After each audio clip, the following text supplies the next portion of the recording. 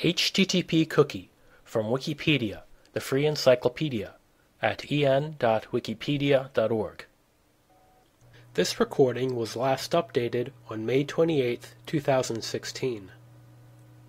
An HTTP cookie, also called web cookie, internet cookie, browser cookie, or simply cookie, is a small piece of data sent from a website and stored in the user's web browser while the user is browsing.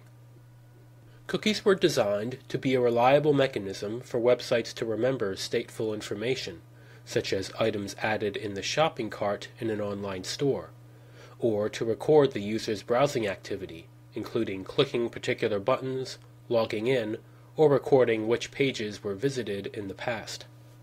They can also be used to remember arbitrary pieces of information that the user previously entered into form fields, such as names, addresses, passwords, and credit card numbers. Other kinds of cookies perform essential functions in the modern web. Perhaps most importantly, authentication cookies are the most common method used by web servers to know whether the user is logged in or not, and which account they are logged in with.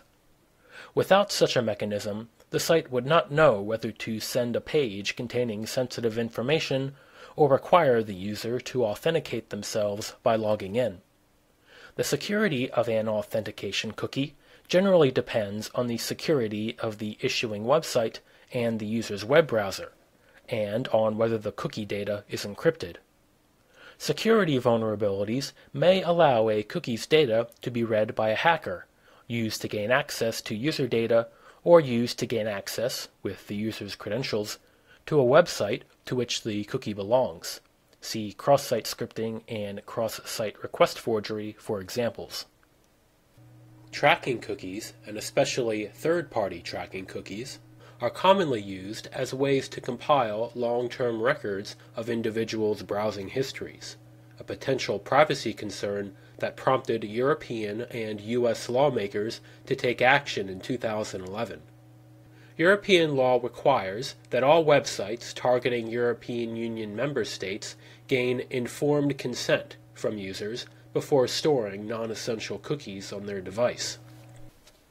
Contents. Section 1. Background.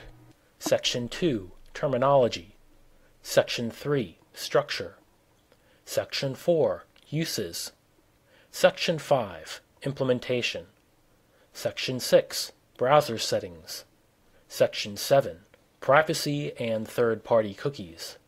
Section 8. Cookie theft and session hijacking. Section 9. Drawbacks of cookies. Section 10. Alternatives to cookies. Section 1. Background. Section 1.1. Origin of the name. The term cookie was coined by web browser programmer Lou Montulli. It was derived from the term magic cookie, which is a packet of data a program receives and sends back unchanged, used by Unix programmers. Magic cookie, in turn, derives from fortune cookie, a cookie with an embedded message. Section 1.2. History. Magic cookies were already used in computing when computer programmer Lou Montulli had the idea of using them in web communications in June 1994. At the time, he was an employee of Netscape Communications, which was developing an e-commerce application for MCI. Vint Cerf and John Clenson represented MCI in technical discussions with Netscape Communications. MCI did not want its servers to have to retain partial transaction states, which led them to ask Netscape to find a way to store that state in each user's computer instead. Cookies provided a solution to the problem of reliably implementing a virtual shopping cart. Together with John Giandria, Montulli wrote the initial Netscape cookie specification the same year. Version 0.9 beta of Mosaic Netscape, released on October 13, 1994, supported cookies. The first use of cookies, out of the labs, was checking whether visitors to the Netscape website had already visited the site. Montulli applied for a patent for the cookie technology in 1995, and US 5774670 was granted in 1998. Support for cookies was integrated in Internet Explorer version 2, released in October 1995. The introduction of cookies was not widely known to the public at the time. In particular, cookies were accepted by default, and users were not notified of their presence. The general public learned about cookies after the Financial Times published an article about them on February 12, 1996. In the same year, cookies received a lot of media attention, especially because of potential privacy implications. Cookies were discussed in 2 U.S. Federal Trade Commission hearings in 1996 and 1997. The development of the formal cookie specifications was already ongoing. In particular, the first discussions about a formal specification started in April 1995 on the WWW Talk mailing list. A special working group within the IETF was formed. 2 alternative proposals for introducing state in HTTP transactions had been proposed by Brian Behlendorf and David Crystal, respectively, but the group, headed by Crystal himself and Aaron Afatsum, soon decided to use the Netscape specification as a starting point. In February 1996, the working group identified third-party cookies as a considerable privacy threat. The specification, produced by the group, was eventually published as RFC 2109 in February 1997. It specifies that third-party cookies were either not allowed at all, or at least not enabled by default. At this time, advertising companies were already using third-party cookies. The recommendation about third-party cookies of RFC 2109 was not allowed by Netscape and Internet Explorer. RFC 2109 was superseded by RFC 2965 in October 2000. A definitive specification for cookies as used in the real world was published as RFC 6265 in April 2011. Section 2. Terminology. Section 2.1. Session cookie. A session cookie, also known as an in-memory cookie or transient cookie, exists only in temporary memory while the user navigates the website. Web browsers normally delete session cookies when the user closes the browser. Unlike other cookies, session cookies do not have an expiration date assigned to them, which is how the browser knows to treat them as session cookies. Section 2.2. Persistent cookies. Instead of expiring when the web browser is closed, as session cookies do, persistent cookies expire at a specific date or after a specific length of time. This means that, for the cookie's entire lifespan, which can be as long or as short as its creators want, its information will be transmitted to the server every time the user visits the website that it belongs to, or every time the user views a resource belonging to that website from another website, such as an advertisement. For this reason, persistent cookies are sometimes referred to as tracking cookies, because they can be used by advertisers to record information about a user's web browsing habits over an extended period of time. However, they are also used for legitimate reasons, such as keeping users logged into their accounts on websites to avoid re-entering login credentials at every visit. Section 2.3. Secure cookie. A secure cookie can only be transmitted over an encrypted connection, i.e. HTTPS. They cannot be transmitted over unencrypted connections, such as HTTP. This makes a cookie less likely to be exposed to cookie theft via eavesdropping. A cookie is made secure by adding the secure flag to the cookie. Section 2.4. HTTP-only cookie. An HTTP-only cookie cannot be accessed by client-side APIs, such as JavaScript. This restriction eliminates the threat of cookie theft via cross-site scripting, or XSS. However, the cookie remains vulnerable to cross-site tracing, XST, and cross-site request forgery, XSRF, attacks. A cookie is given this characteristic by adding the HTTP-only flag to the cookie. Section 2.5 Same Site Cookie.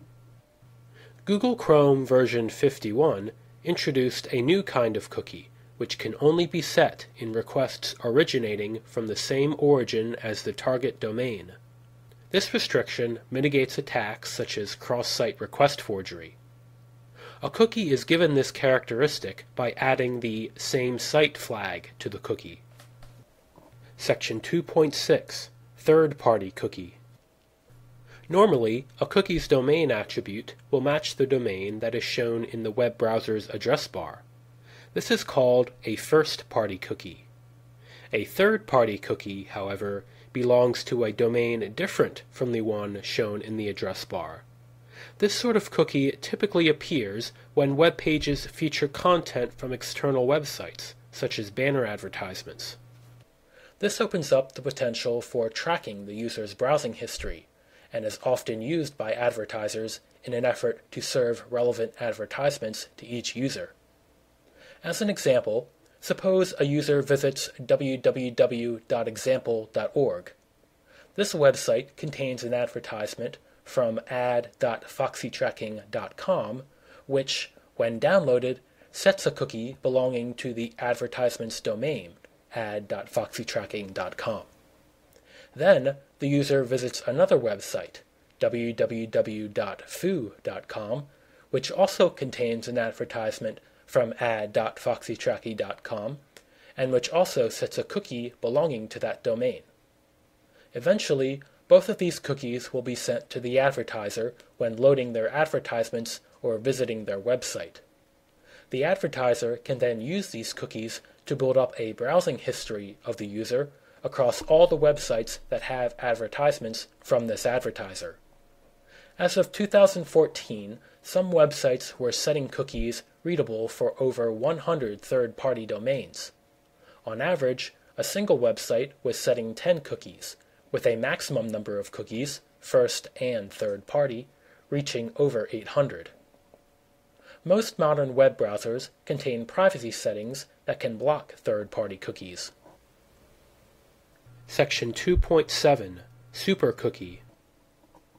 A super cookie is a cookie with an origin of a top-level domain, such as .com, or a public suffix, such as .co.uk. Ordinary cookies, by contrast, have an origin of a specific domain name, such as example.com. Super cookies can be a potential security concern and are therefore often blocked by web browsers. If unblocked by the browser, an attacker in control of a malicious website could set a super cookie and potentially disrupt or impersonate legitimate user requests to another website that shares the same top-level domain or public suffix as the malicious website. For example, a super cookie with an origin of .com could maliciously affect a request made to example.com, even if the cookie did not originate from example.com. This can be used to fake logins or change user information. The public suffix list helps to mitigate the risk that super cookies pose. The public suffix list is a cross-vendor initiative that aims to provide an accurate and up-to-date list of domain name suffixes. Older versions of browsers may not have an up-to-date list, and will therefore be vulnerable to super cookies from certain domains. Section 2.7.1 Other Uses. The term super cookie is sometimes used to refer to tracking technologies that do not rely on HTTP cookies. Two such super cookie mechanisms were found on Microsoft websites in August 2011. Cookie syncing that respawned MUID, Machine Unique Identifier Cookies, and eTag cookies. Due to media attention, Microsoft later disabled this code. Section 2.8 Zombie Cookie. A zombie cookie is a cookie that is automatically recreated after being deleted. This is accomplished by storing the cookie's content in multiple locations, such as a Flash local shared object, HTML5 web storage, and other client-side and even server-side locations. When the cookie's absence is detected, the cookie is recreated using the data stored in these locations. Section 3. Structure. A cookie consists of three major components: a name, a value, and 0 or more attributes, or name-value pairs. Attributes store information such as the cookie's expiration, domain, and flags, such as secure and HTTP only. Section 4. Uses. Section 4.1. Session Management. Cookies were originally introduced to provide a way for users to record items they want to purchase as they navigate throughout a website, a virtual shopping cart or shopping basket. Today, however, the contents of a user's shopping cart are usually stored in a database on the server, rather than in a cookie on the client. To keep track of which user is assigned to which shopping cart, the web server sends a cookie to the client that contains a unique session identifier, typically a long string of letters and numbers. Because cookies are sent to the server with every request the client makes, that session identifier will be sent to the server every time the user visits a new page on the website, which lets the server know which shopping cart to display to the user. Another popular use of cookies is for logging into websites. When the user visits a website's login page, the web server typically sends the client a cookie containing a unique session identifier. When the user successfully logs in, the server remembers that that particular session identifier has been authenticated, and grants the user access to its services. Because session cookies only contain a unique session identifier, this makes the amount of personal information that a website can save about each user virtually limitless. The website is not limited to restrictions concerning how large a cookie can be. Session cookies also help to improve page load times, since the amount of information in a session cookie is small and requires little bandwidth. Section 4.2. Personalization. Cookies can be used to remember information about the user in order to show relevant content to that user over time. For example, a web server might send a cookie containing the username last used to log into a website so that it may be filled in automatically the next time the user logs in. Many websites use cookies for personalization based on the user's preferences. Users select their preferences by entering them into a web form and submitting the form to the server. The server encodes the preferences in a cookie and sends the cookie back to the browser. This way, every time the user accesses a page on the website, the server can personalize the page according to the user preferences. For example, the Google search engine once used cookies to allow users, even non-registered ones, to decide how many search results per page they want to see. Section 4.3. Tracking. Tracking cookies are used to track users' web browsing habits. This can also be done to some extent by using the IP address of the computer requesting the page or the referrer field of the HTTP request header, but cookies allow for greater precision. This can be demonstrated as follows. If the user requests a page of the site, but the request contains no cookie, the server presumes that this is the first page visited by the user. So the server creates a unique identifier, typically a string of random letters and numbers, and sends it as a cookie back to the browser together with the requested page. From this point on, the cookie will automatically be sent by the browser to the server every time a new page from the site is requested. The server sends the page as usual, but also stores the URL of the requested page, the date and time of the request, and the cookie in a log file. By analyzing this log file, it is then possible to find out which pages the user has visited, in what sequence, and for how long. Corporations exploit users' web habits by tracking cookies to collect information about buying habits. The Wall Street Journal found that America's top 50 websites installed an average of 64 pieces of tracking technology onto computers, resulting in a total of 3,180 tracking files. The data can then be collected and sold to bidding corporations. Section 5. Implementation. Cookies are arbitrary pieces of data, usually chosen by the web server and stored on the client computer by the browser. The browser sends them to the server with every request, introducing state, memory of previous events, into otherwise stateless HTTP transactions.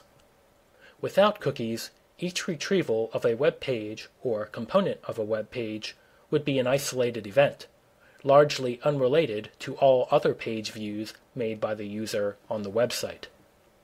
Although cookies are usually set by the web server, they can also be set by the client using a scripting language such as JavaScript, unless the cookie's HTTP-only flag is set, in which case the cookie cannot be modified by scripting languages. The cookie specifications require that browsers must meet the following requirements in order to support cookies. They must be able to support cookies that are at least 4,096 bytes in size. They must be able to store at least 50 cookies per domain, i.e. per website, and they must be able to store at least 3,000 cookies in total. Section 5.1. Setting a cookie. Cookies are set using the setCookie HTTP header, sent in an HTTP response from the web server. This header instructs the browser to store the cookie and send it back in future requests to the server. The browser will, of course, ignore this header if it does not support cookies or has disabled cookies. As an example, the browser sends its first request to the home page of the www.example.org website. The server's HTTP response contains the contents of the website's homepage, but it also instructs the browser to set two cookies by including two set cookie headers in the response. The first, theme, is considered to be a session cookie, since it does not have an expires or max age attribute. Session cookies are intended to be deleted by the browser when the browser closes. The second, session token, is considered to be a persistent cookie, since it contains an expires attribute, which instructs the browser to delete the cookie at a specific date and time. Next, the browser sends another request to visit the spec.html page on the website. This request contains a cookie HTTP header, which contains the two cookies that the server instructed the browser to set. This way, the server knows that this request is related to the previous one. The server would answer by sending the requested page, possibly including more set cookie headers in the response in order to add new cookies, modify existing cookies, or delete cookies. The value of a cookie can be modified by the server by including a set cookie header in response to a page request. The browser then replaces the old value with the new value.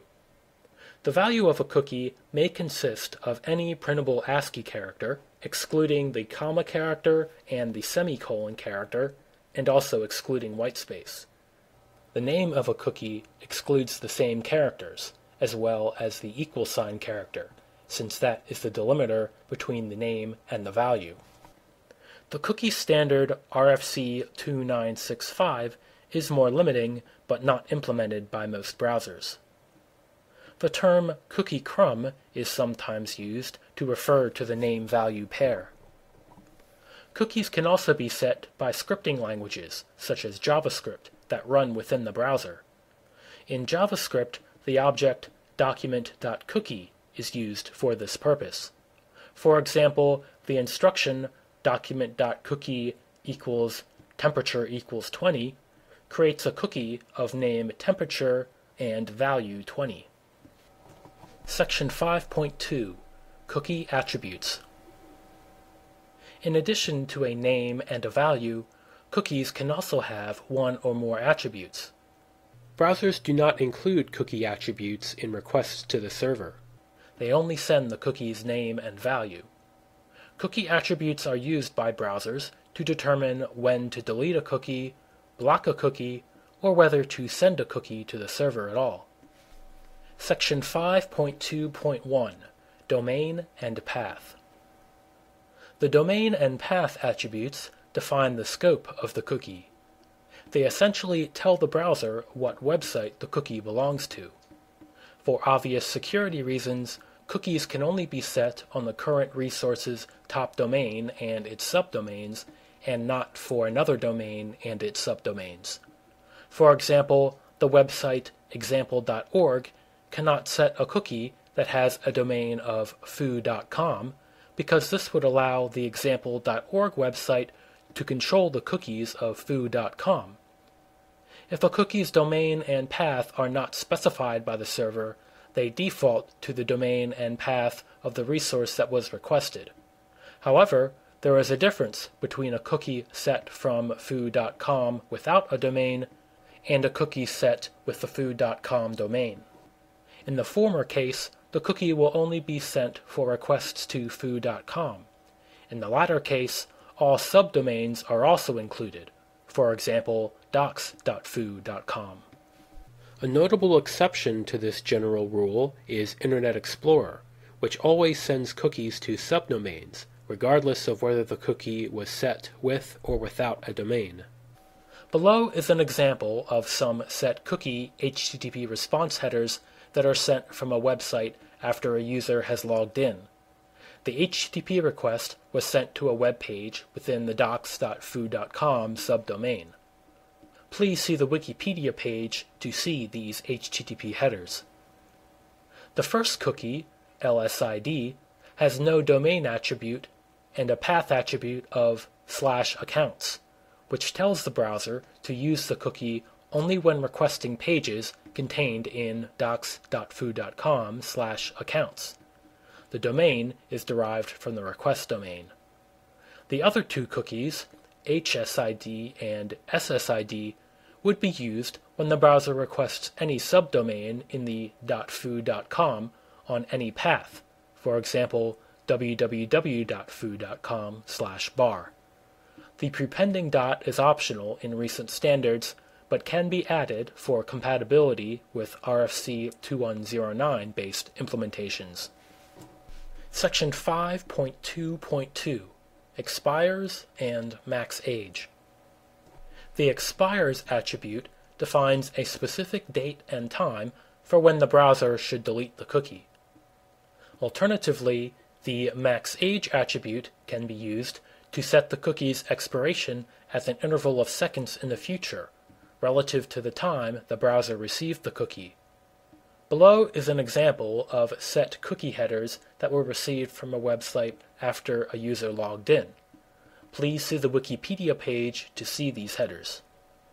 The first cookie, LU, is set to expire sometime on 15 January 2013. It will be used by the client browser until that time. The second cookie does not have an expiration date, making it a session cookie. It will be deleted after the user closes their browser. The third cookie has its value changed to deleted, with an expiration time in the past.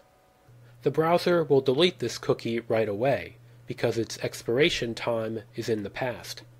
Note that the cookie will only be deleted if the domain and path attributes in the set cookie field match the values used when the cookie was created. As of 2009, Internet Explorer did not support max age.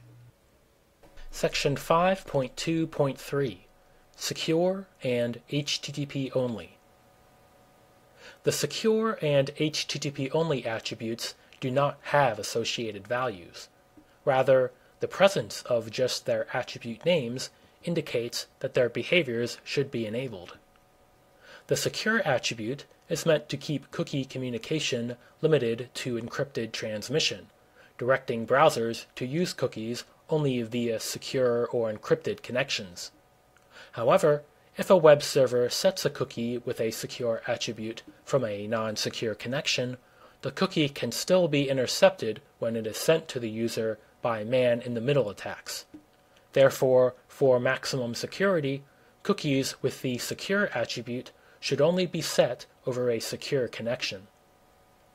The HTTP-only attribute directs browsers not to expose cookies through channels other than HTTP and HTTPS requests.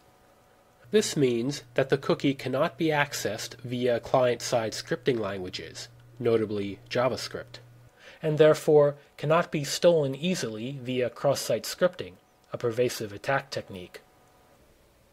Section 6. Browser Settings. Most modern browsers support cookies and allow the user to disable them. The following are common options. 1. To enable or disable cookies completely so that they are always accepted or always blocked. 2. To view and selectively delete cookies using a cookie manager. And 3. To fully wipe all private data, including cookies. By default, Internet Explorer allows third-party cookies only if they are accompanied by a P3P compact policy. Add-on tools for managing cookie permissions also exist. Section 7. Privacy and third-party cookies. Cookies have some important implications on the privacy and anonymity of web users. While cookies are sent only to the server setting them, or a server in the same internet domain, a web page may contain images or other components stored on servers in other domains. Cookies that are set during retrieval of these components are called third-party cookies. The older standards for cookies, RFC 2109 and RFC 2965, specify that browsers should protect user privacy and not allow sharing of cookies between servers by default. However, the newer standard, RFC 6265, explicitly allows user agents to implement whatever third-party cookie policy they wish. Most browsers, such as Mozilla Firefox, Internet Explorer, Opera, and Google Chrome, do allow third-party cookies by default as long as the third-party website has compact privacy policy published. Newer versions of Safari block third-party cookies, and this is planned for Mozilla Firefox as well, initially planned for version 22, but was postponed indefinitely. Advertising companies use third-party cookies to track a user across multiple sites. In particular, an advertising company can track a user across all pages where it has placed advertising images, or web bugs. Knowledge of the pages visited by a user allows the advertising company to target advertisements to the user's presumed preferences. Website operators who do not disclose third-party cookie use to consumers run the risk of harming consumer trust if the cookie use is discovered. Having clear disclosure, such as in a privacy policy, tends to eliminate any negative effects of such cookie discovery. The possibility of building a profile of users is a privacy threat, especially when tracking is done across multiple domains using third-party cookies. For this reason, some countries have legislation about cookies. The United States government has set strict rules on setting cookies in the year 2000 after it was disclosed that the White House Drug Policy Office used cookies to track computer users viewing its online anti-drug advertising. In 2002, privacy activist Daniel Brandt found that the CIA had been leaving persistent cookies on computers which had visited its website. When notified it was violating policy, CIA stated that these cookies were not intentionally set and stopped setting them. On December 25, 2005, Brandt discovered that the National Security Agency, NSA, had been leaving 2 persistent cookies on visitors' computers due to a software upgrade. After being informed, the NSA immediately disabled the cookies. Section 7.1 EU Cookie Directive. In 2002, the European Union launched the Directive on Privacy and Electronic Communications, a policy requiring end users' consent for the placement of cookies, and similar technologies for storing and accessing information on users' equipment. In particular, Article 5, Paragraph 3 mandates that storing data in a user's computer can only be done if the user is provided information about how this data is used, and the user is given the possibility of denying this storing operation. Directive 9546/EC defines, quote, the data subject's consent, unquote, as, quote, any freely given specific and informed indication of his wishes by which the data subject signifies his agreement to personal data related to him being processed, unquote. Consent must involve some form of communication where individuals knowingly indicate their acceptance. In 2009, the policy was amended by Directive 2009/136/EC, which included a change to Article 5, Paragraph 3. Instead of having an option for users to opt out of cookie storage, the revised directive requires consent to be obtained for cookie storage. In June 2012, European data protection authorities adopted an opinion which clarifies that some cookie users might be exempt from the requirement to gain consent. Some cookies can be exempted from informed consent under certain conditions if they are not used for additional purposes. These cookies include cookies used to keep track of a user's input when filling online forms or as a shopping cart. First-party analytics cookies are not likely to create a privacy risk if websites provide clear information about the cookies to users and privacy safeguards. The industry's response has been largely negative. Robert Bond, of the law firm Speechley Bircham, describes the effects as, quote, far-reaching and incredibly onerous, unquote, for all UK companies. Simon Davis of Privacy International argues that proper enforcement would, quote, destroy the entire industry. The P3P specification offers possibility for a server to state a privacy policy using an HTTP header, which specifies which kind of information it collects and for what purpose. These policies include, but are not limited to, the use of information gathered using cookies. According to the P3P specification, a browser can accept or reject cookies by comparing the privacy policy with the stored user preferences, or ask the user, presenting the privacy policy as declared by the server. However, the P3P specification was criticized by web developers for its complexity. Some websites do not correctly implement it. For example, Facebook jokingly used the word honk as its P3P header for a period. Only Internet Explorer provides adequate support for the specification. Third-party cookies can be blocked by most browsers to increase privacy and reduce tracking by advertising and tracking companies without negatively affecting the user's web experience. Many advertising companies have an opt-out option to behavioral advertising, with a generic cookie in the browser stopping behavioral advertising. Section 8. Cookie Theft and Session Hijacking. Most websites use cookies as the only identifiers for user sessions, because other methods of identifying web users have limitations and vulnerabilities. If a website uses cookies as session identifiers, attackers can impersonate users' requests by stealing a full set of victims' cookies. From the web server's point of view, a request from an attacker, then, has the same authentication as the victim's requests. Thus, the request is performed on behalf of the victim's session.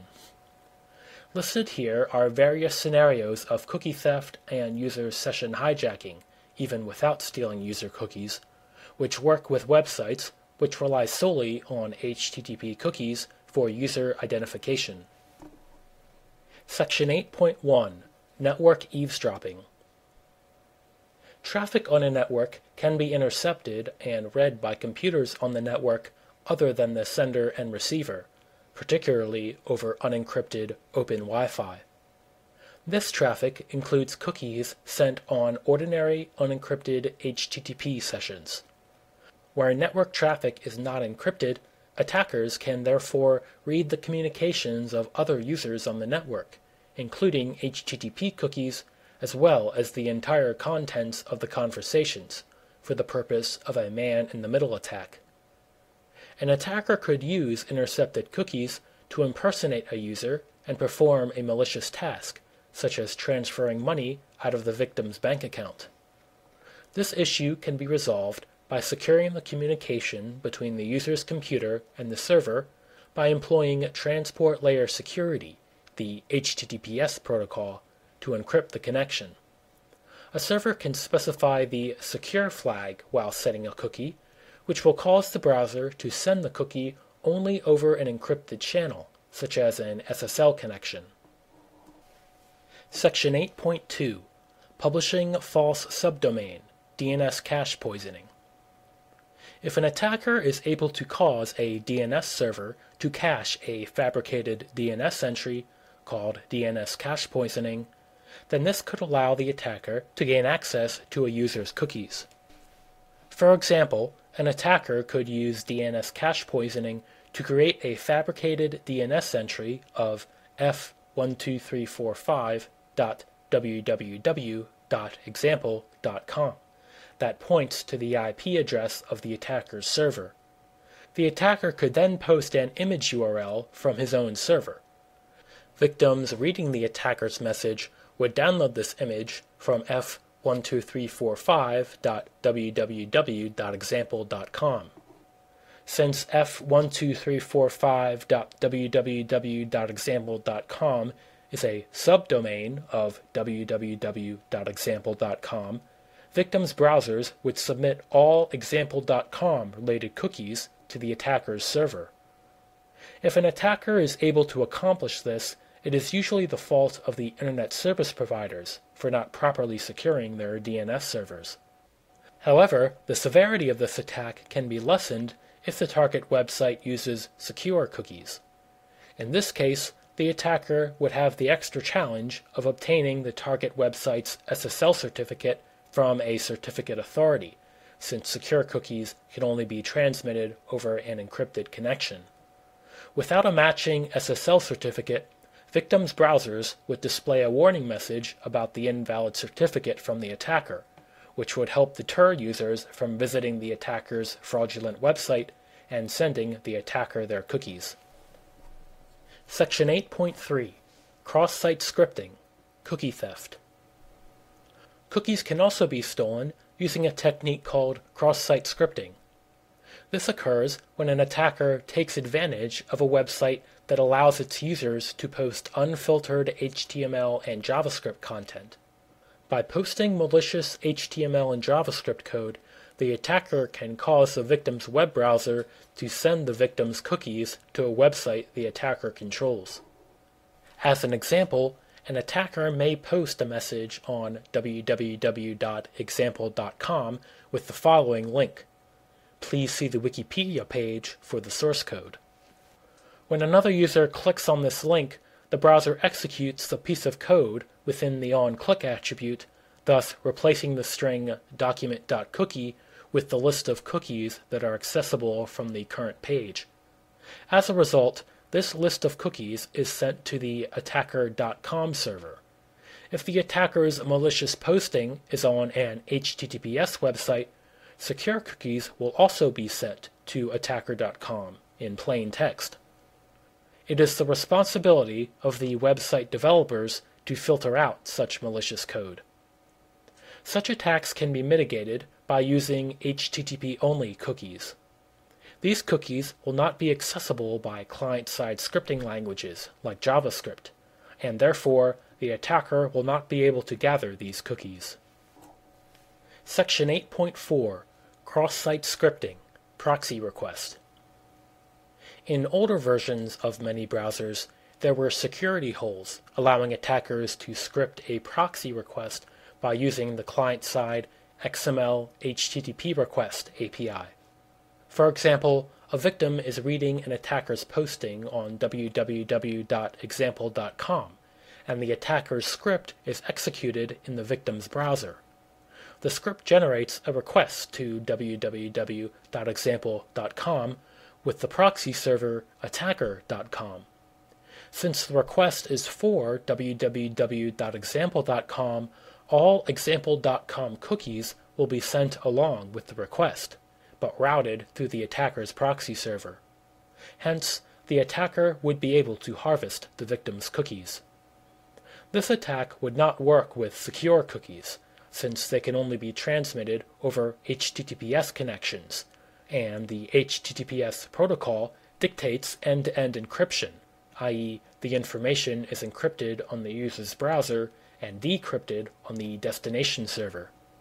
In this case, the proxy server would only see the raw encrypted bytes of the HTTP request. Section 9. Drawbacks of cookies. Besides privacy concerns, cookies also have some technical drawbacks. In particular, they do not always accurately identify users, they can be used for security attacks, and they are often at odds with the representational state transfer, REST, software architectural style. Section 9.1 Inaccurate Identification. If more than one browser is used on a computer, each usually has a separate storage area for cookies. Hence, cookies do not identify a person, but a combination of a user account, a computer, and a web browser. Thus, anyone who uses multiple accounts, computers, or browsers has multiple sets of cookies. Likewise, cookies do not differentiate between multiple users who share the same user account, computer, or browser. Section 9.2 Inconsistent State on Client and Server. The use of cookies may generate an inconsistency between the state of the client and the state as stored in the cookie. If the user acquires a cookie and then clicks the back button of the browser, the state on the browser is generally not the same as before that acquisition.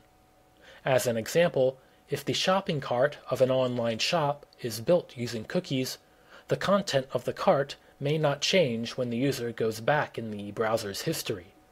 If the user presses a button to add an item in the shopping cart and then clicks on the back button, the item remains in the shopping cart. This might not be the intention of the user, who possibly wanted to undo the addition of the item. This can lead to unreliability, confusion, and bugs.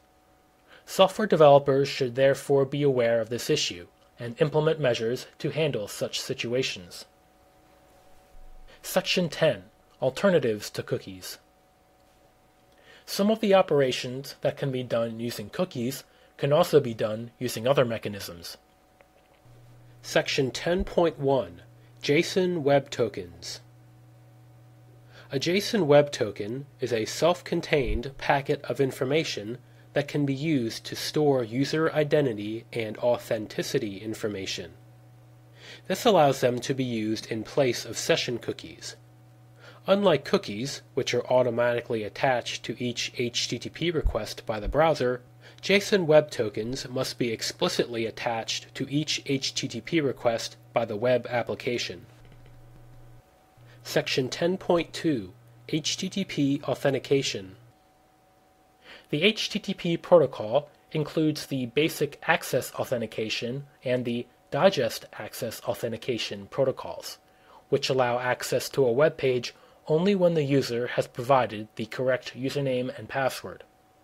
If the server requires such credentials for granting access to a web page, the browser requests them from the user, and, once obtained, the browser stores and sends them in every subsequent page request. This information can be used to track the user. Section 10.3, IP address. Some users may be tracked based on the IP address of the computer requesting the page. The server knows the IP address of the computer running the browser or the proxy, if any is used, and could theoretically link a user's session to this IP address.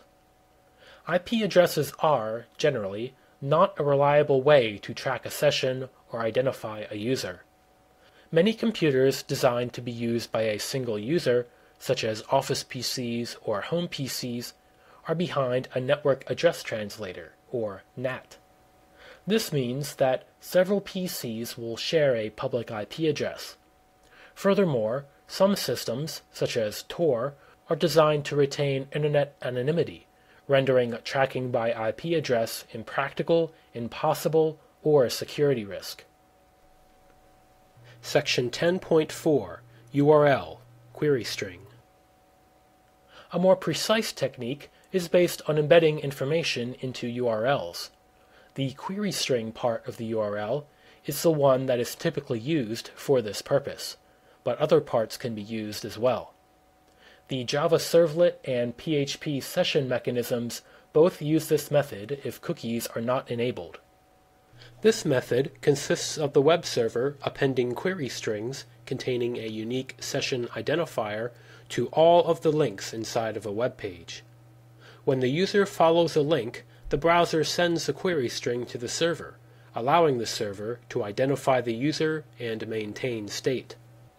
These kind of query strings are very similar to cookies, in that both contain arbitrary pieces of information chosen by the server, and both are sent back to the server on every request. However, there are some differences. Since a query string is part of a URL, if that URL is later reused, the same attached piece of information will be sent to the server, which could lead to confusion. For example, if the preferences of a user are encoded in the query string of a URL, and the user sends this URL to another user by email, those preferences will be used for that other user as well. Moreover, if the same user accesses the same page multiple times from different sources, there is no guarantee that the same query string will be used each time. For example, if a user visits a page by coming from a page internal to the site for the first time, and then visits the same page by coming from an external search engine the second time, the query strings would likely be different. If cookies were used in this situation, the cookies would be the same. Other drawbacks of query strings are related to security. Storing data that identifies a session in a query string enables or simplifies session fixation attacks, referrer logging attacks, and other security exploits. Transferring session identifiers as HTTP cookies is more secure. Section 10.5, Hidden Form Fields. Another form of session tracking is to use web forms with hidden fields. This technique is very similar to using URL query strings to hold the information, and has many of the same advantages and drawbacks. In fact, if the form is handled with the HTTP GET method, then this technique is similar to using URL query strings, since the GET method adds the form fields to the URL as a query string. But most forms are handled with HTTP POST, which causes the form information, including hidden fields, to be sent in the HTTP request body, which is neither part of the URL nor of a cookie. This approach presents two advantages from the point of view of the tracker. First, having the tracking information placed in the HTTP request body rather than in the URL means it will not be noticed by the average user. Second, the session information is not copied when the user copies the URL to bookmark the page or send it via email, for example. Section 10.6, Window.name DOM property. All current web browsers can store a fairly large amount of data, 2 to 32 megabytes, via JavaScript using the DOM property window.name. This data can be used instead of session cookies and is also cross-domain. The technique can be coupled with JSON JavaScript objects to store complex sets of session variables on the client side. The downside is that every separate window or tab will initially have an empty window.name property when opened. Furthermore, window.name can be used for tracking visitors across different websites, making it a concern for internet privacy. In some respects, this can be more secure than cookies, due to the fact that its contents are not automatically sent to the server on every request, like cookies are, so it is not vulnerable to network cookie sniffing attacks. However, if special measures are not taken to protect the data, it is vulnerable to other attacks, because the data is available across different websites opened in the same window or tab. Section 10.7 Identifier for Advertisers. Apple uses a tracking technique called Identifier for Advertisers, or IDFA. This technique assigns a unique identifier to every user that buys an Apple iOS device, such as an iPhone or iPad. This identifier is then used by Apple's advertising network, iAd, to determine the ads that individuals are viewing and responding to. Section 10.8 E-Tag. Because E-tags are cached by the browser and returned with subsequent requests for the same resource, a tracking server can simply repeat any E-tag received from the browser to ensure an assigned E-tag persists indefinitely, in a similar way to persistent cookies. Additional caching headers can also enhance the preservation of E-tag data. E-tags can be flushed in some browsers by clearing the browser cache. Section 10.9 Web Storage. Some web browsers support persistence mechanisms which allow the page to store the information locally for later use. The HTML5 standard, which most modern web browsers support to some extent, includes a JavaScript API called Web Storage that allows two types of storage, local storage and session storage. Local storage behaves similarly to persistent cookies, while session storage behaves similarly to session cookies, except that session storage is tied to an individual window or tab's lifetime, aka a page session, and not to a whole browser session like session cookies. Internet Explorer supports persistent information in the browser's history, favorites, in an XML store, or directly within a web page saved to disk. Some web browser plugins include persistence mechanisms as well. For example, Flash has local shared object, and Silverlight has isolated storage. Section 10.10 Browser Cache. The browser cache can also be used to store information that can be used to track individual users. This technique takes advantage of the fact that the web browser will use resources stored within the cache instead of downloading them from the website when it determines that the cache already has the most up-to-date version of the resource. For example, a website could serve a JavaScript file that contains code which sets a unique identifier for the user. For example, var user_id equals 12345. After the user's initial visit, every time the user accesses the page, this file will be loaded from the cache instead of being downloaded from the server. Thus, its content will never change. Section 10.11 Browser Fingerprint. A browser fingerprint is information collected about a browser's configuration, such as version number, screen resolution, and operating system, for the purpose of identification. Fingerprints can be used to fully or partially identify individual users or devices, even when cookies are turned off. Basic web browser configuration information has long been collected by web analytics services in an effort to accurately measure real human web traffic and discount various forms of click fraud. With the assistance of client-side scripting languages, collection of much more esoteric parameters is possible. Assimilation of such information into a single string comprises a device fingerprint.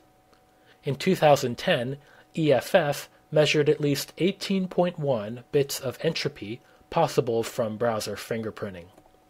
Canvas fingerprinting, a more recent technique, claims to add another 5.7 bits.